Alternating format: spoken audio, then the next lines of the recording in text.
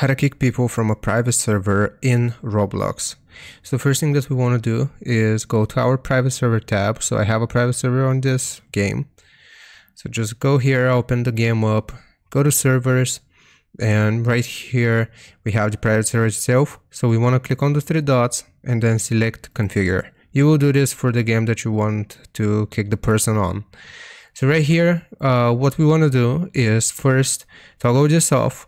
So friends allowed, if this is turned on, we want to toggle this off.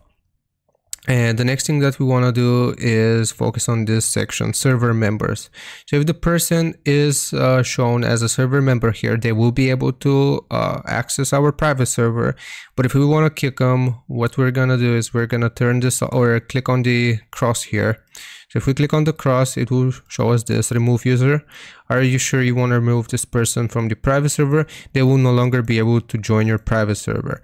So if we click on remove here, they will be kicked and they can no longer rejoin this private server.